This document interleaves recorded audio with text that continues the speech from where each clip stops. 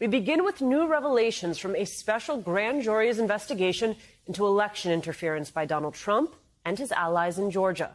Fulton County District Attorney Fani Willis launched this criminal inquiry 2 years ago. The grand jury heard from 75 witnesses, combed through mountains of data for 8 months. Today, 3 sections of the panel's final report were made public. One of the key findings was that perjury may have been committed by one or more of the witnesses. The report recommended the DA seek indictments for such crimes, but no witness names were released.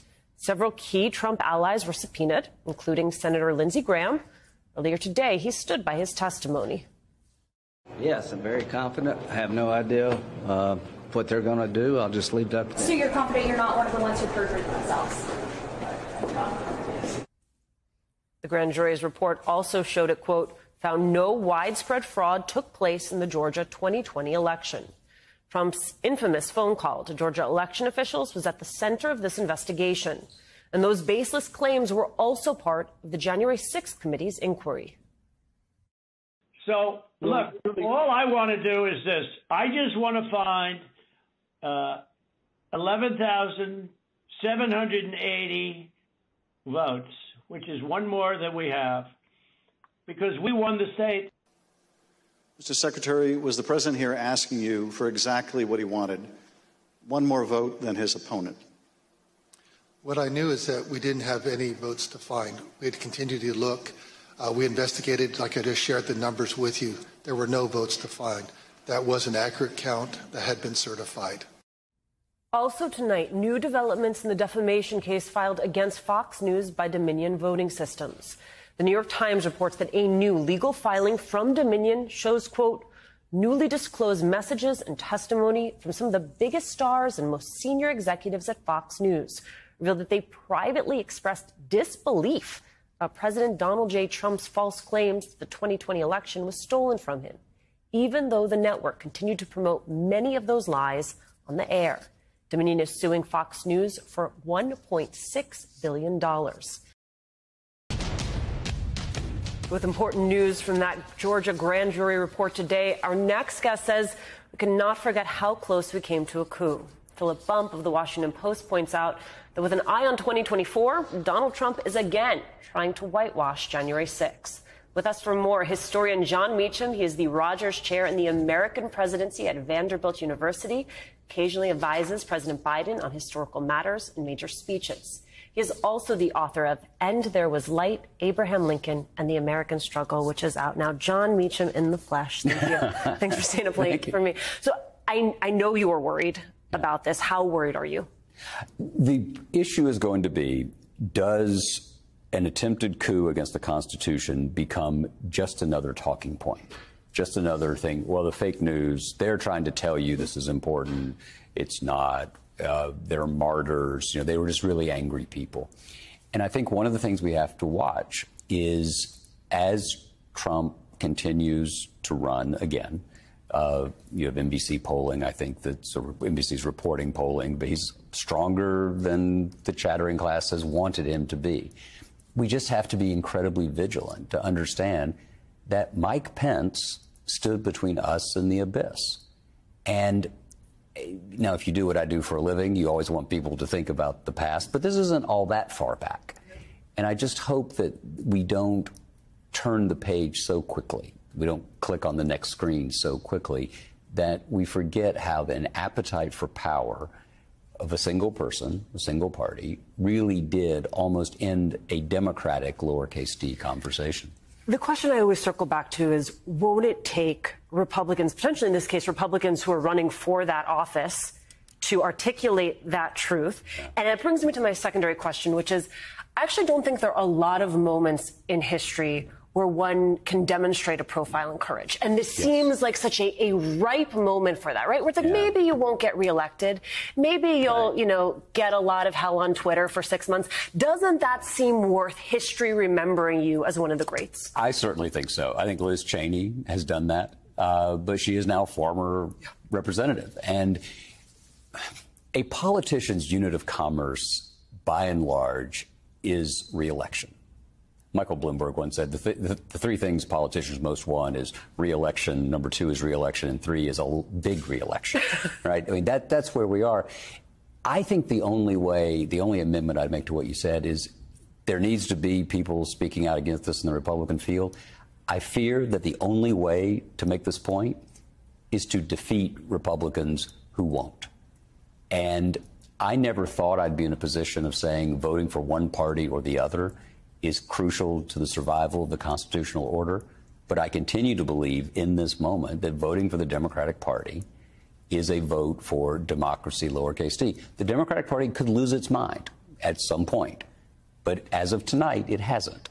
The arguments that people have with the Democrats are recognizable American arguments about the relative role of the state in the marketplace, about the projection of force against commonly agreed upon foes and rivals. That's all a recognizable conversation and covenant. What Trump Republicans are doing is not recognizable. Even during the Civil War, people didn't storm the Capitol in this way. And you really can't to paraphrase George W. Bush, you can't overestimate the significance of this, right? Mitt Romney warned yesterday Trump is by far the most likely Republican nominee. I know you've seen that polling. Do you think that's right? Yeah, I do. I live in Tennessee, so when I say I have conservative friends, that's redundant. I think so. I think people convince themselves of what they want to do anyway, right? And one of the things that has puzzled me about the last year and a half, and continues to, but keep working on it, you mentioned I help President Biden when I can, is trying to argue that President Biden is somehow outside the mainstream of American politics is just crazy. And I understand why people say it, because they want a Republican order, but they have not managed to separate a Republican agenda from Donald Trump. And you just can't have it both ways. This is not a moment where you can. And to your point, Lord, wouldn't you want to be in X number of years, Liz Cheney, to go back to the McCarthy era? Do you want to be McCarthy, or do you want to be Margaret Chase Smith, who stood up against him 4 years before he was censured? Right, because you can want re-election, a big re-election that's fundamentally a proxy for power, but then you actually have to want that power to do something with it, not power for the sake of power. That's the moral question about politics. And I'm not asking for people to be virtuous. I'm just asking for people to have an essential moral core, which, as Lincoln would say, is a devotion to the Declaration of Independence. I may be asking people to be virtuous. I saw another story today that I wanted to talk to you about, which was... I will have more success yes. by not asking people. Agreed. Okay. You saw the news about John Fetterman, checking himself in, needing to head out. I thought this was so interesting, and for you to talk to you about it as a presidential historian, because there have been a number of leaders throughout time. I think about Lincoln and the mental health struggles Lincoln went through that fundamentally made him who he was as a leader. And so the idea of a leader saying this publicly, disclosing this publicly, I think it is a great service. And I think it even has the capacity to be a paradigm shift. Amen. Amen. Amen. Absolutely. Winston Churchill suffered pretty clearly from depression. He treated it by painting and with Johnny Walker, which is not prescribed mostly anymore.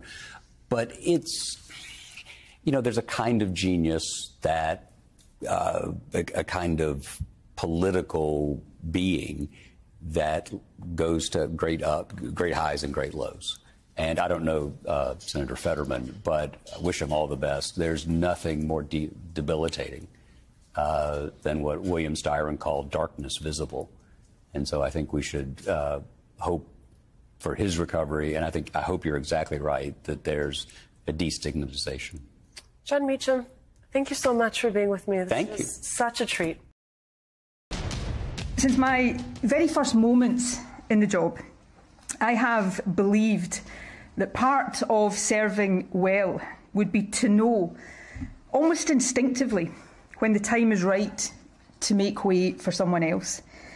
And when that time came, to have the courage to do so, even if to many across the country and in my party, it might feel too soon. In my head and in my heart, I know that time is now. The last thing before we go tonight, the privilege of power. Scotland's leader, Nicola Sturgeon, made the surprising announcement on Wednesday that she'll be stepping down from her position, citing the toll of the job. The 52-year-old leader made history in 2014 when she became Scotland's first female First Minister. She's dedicated her life to the cause of Scottish independence, but recently concluded that she may be too polarizing of a figure to get the job done. Sturgeon's resignation comes just weeks after Jacinda Ardern decided to step down as New Zealand's Prime Minister, saying she no longer had enough in the tank. Now, it's worth noting that these are two leaders are choosing to leave office when there are others who lead countries who refuse to go, even denying election losses. It makes you wonder, what if power were treated as a privilege worthy of stewardship, not something to hoard, something to cling to? Here's more of Sturgeon on her decision to step down. I'm not expecting violins here, but I am a human being as well as a politician. Giving absolutely everything of yourself to this job is the only way to do it. The country deserves nothing less. But in truth, that can only be done by anyone for so long. For me, it is now in danger of becoming too long. No violins, just a cheer for strong leadership. Nicola Sturgeon to take us off the air tonight.